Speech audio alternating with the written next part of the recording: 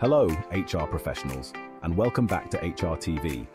In part 2 of our series on total rewards consideration in 2024, we'll explore the total rewards framework in more detail. Let's continue. Previously, we covered market analysis and job evaluation. Now let's talk about compensation structure. This involves designing salary ranges, incentive plans, and bonus structures aligned with organizational goals.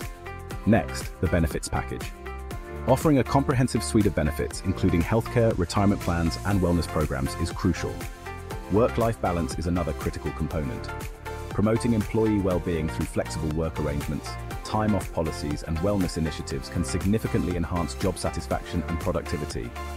Stay tuned for part 3, where we'll explore performance and recognition development opportunities and the importance of HR data analytics. Thanks for watching. Don't forget to like, share, and subscribe to HRTV Shorts. Stay tuned for part 3. Visit our website. Details in bio.